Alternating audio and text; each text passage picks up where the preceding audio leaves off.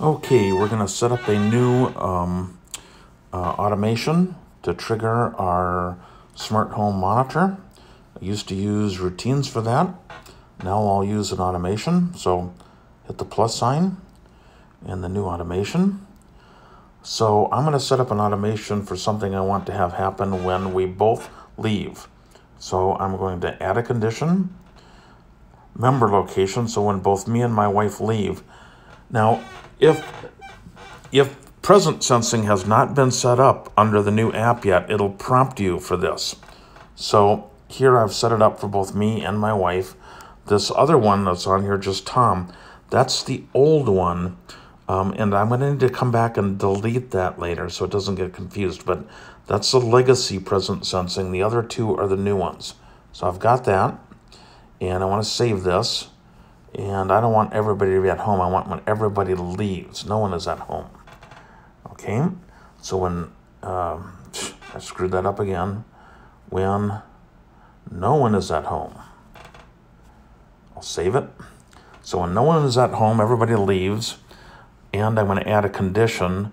So only when the mode is night or home. That way, if I've got the guest mode on, it won't trigger any of these things. So I've got that set, and now I'm going to add some actions. I think the first thing I will do is change the locations mode to away. And then I'm going to set the security mode to armed away. And then I'm going to control a couple devices. I think what I'll do is take the garage door, just in case I leave it open. I will tell it I want it closed.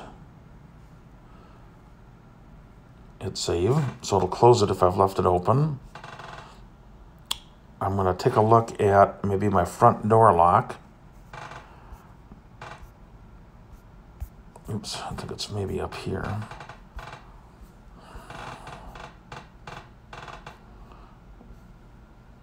Okay, Schlage front lock. Save it. And I want that to be locked. So those are the things I want to be done. I'm going to hit done. I'll give it a name. I think I'll call this